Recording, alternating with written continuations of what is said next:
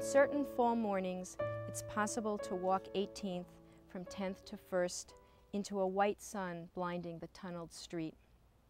From within that obliterating light come shades, figures loading and unloading cargo, holding briefcases or babies, leaning on fire trucks.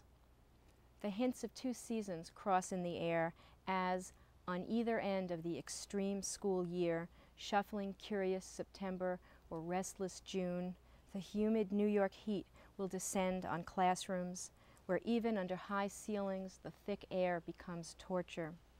Onto the old half-varnished seats, little legs pour moisture through the clean wool plaid of new school clothes, thinking New Year's, thinking Columbus Day, thinking Thanksgiving, or through cotton sundresses, waiting for hydrants and hoses and pools, and the teacher, despairing, shuts the lights for an illusion of coolness. In the gift of half-dark, children rest their heads on desks. Some brood. Some notice the vegetable smell of soft old wood. They all begin thumbs up. Heads down, fists closed, thumbs up. One child wanders the room to touch a random waiting thumb, whose owner may go down the hall to the water fountain, return, and touch another.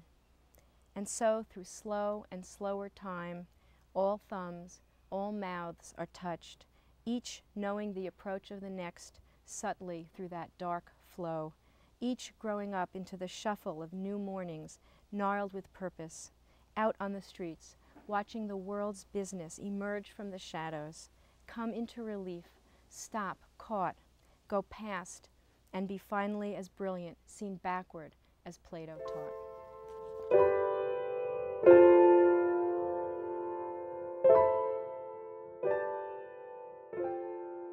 I started writing poetry when I was very little, although I always knew I wanted to be a scientist, and I studied science, and I continued to study science in college, and somewhere in the middle of college I realized I was not cut out to be a scientist, and it took me a long, long time to search and discover that I wanted to be a writer.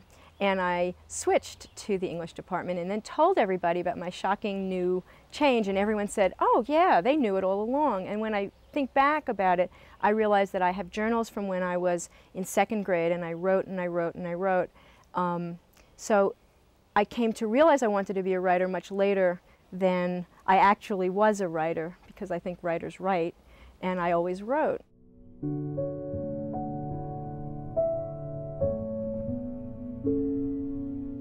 Putting words together and patching them together is the most wonderful project. It's the most exciting thing to be doing, to play from word to word to word.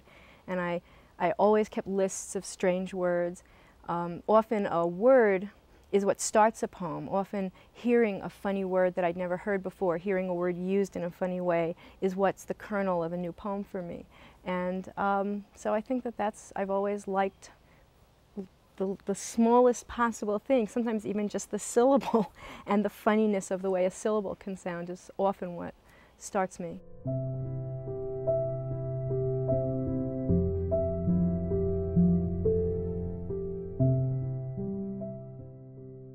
Form is very important to me, and although I don't write all my poems in traditional forms, it's among the earliest considerations, even in draft, how I'm going to structure the poem, what kinds of line forms I'm going to use, and what kinds of stanza or not stanza forms. So that's a kind of a question of form that goes across and then the form that goes down, meaning what kinds of meters will I use in the line across, or what kinds of stanza forms will I use? Am I going to use rhyme to patch the poem together or not?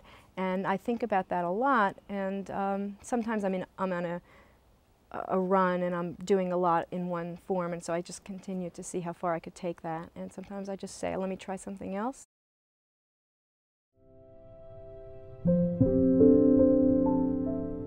When I encounter a new poem, I can hear whether it's written in a meter pretty quickly, and then if it is, then I understand to some degree the background of the poem, where the poem wants to place itself, or where the poet has placed the poem. Because one of the wonderful things about writing in form is that you are you're involving yourself in a dialogue across the centuries. When you write a poem in a form, the form is an answer to every other version of that form that's ever been used. So when you're writing a poem in a sonnet, which is among the oldest forms that English poets use, you've stuck yourself in the middle of a really long dialogue with all the greats. And so you've sort of actually put yourself in a boxing ring with some of the best poets. And I think that those choices, therefore, are very, very conscious. When you read a contemporary sonnet, you know that you're also thinking about some great Yeats sonnets, or going further back, of course, Wordsworth and Milton and Shakespeare, and then even back and back into Dante. So that's one of the wonderful things about form, is that it puts you in a dialogue with poets who you obviously otherwise are not in a literal dialogue with. And the other thing about form is that it allows for a certain kind of compositional freedom, which may sound paradoxical if you're thinking about counting lines or counting beats. You may feel like you're constrained. There's a famous Wordsworth sonnet about what form means, in which he says that nuns fret not in their convent walls, and that when you've chosen this form, it does not feel like a constraint, and in fact is a kind of a liberation, because you've closed out other concerns and you can go forward into some more basic questions in the poem. What are they? The questions I have are, I want to make sure I use words in as new a way as possible and in as precise a way as possible.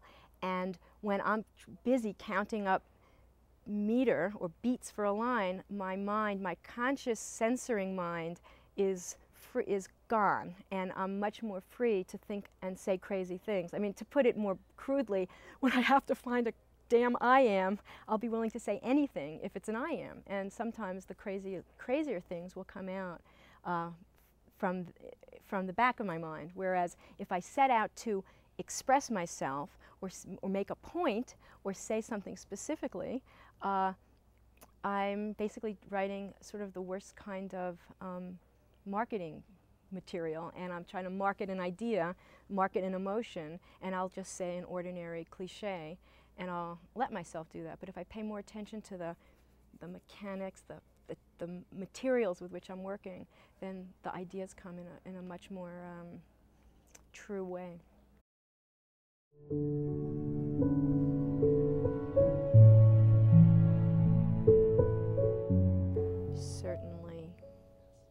Certainly, and I would defy those people who say otherwise to prove themselves even along the terms that we're talking about, because no matter how free a form one uses, one is still working with words, and words are symbolic of feeling. They are not the feeling. Words can only represent feeling. They aren't the feeling. So by the time you go from your feeling to getting the word on the page, it doesn't matter whether you're doing it in a very strict line or doing it in a sort of wild, all over the place kind of thing. You've now gone from the actual event to the symbolic representation of the event. Even if it's virtually instantaneous, it's only virtually and not exactly.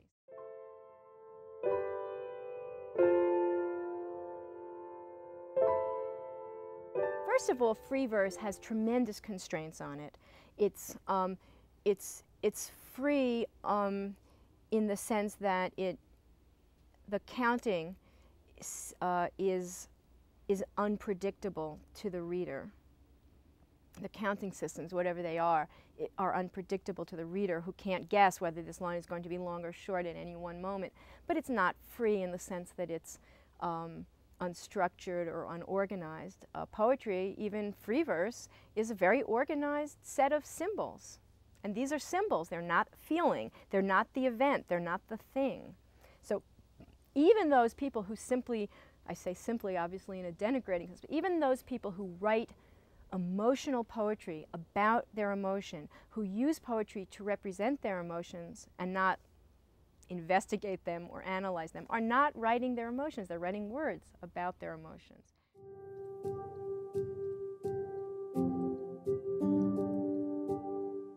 Craft will help you be creative, and creativity will work on your craft, because no craft is cookie cutter. Pound said that all art is a constant and a variable. And so you always have the constant work that you work from, but you always change. Something has to change all the time, or else you get a very boring set of lines that nobody wants to hear. So one must be creative with the craft, and the craft is the only way that you can express your creativity. So they're I don't know if you call them a terrible couple or they're a necessary couple, but they're really almost the same thing. In order to be a poet, you need to love words. You need to love the words of your own language. That's what you need most of all.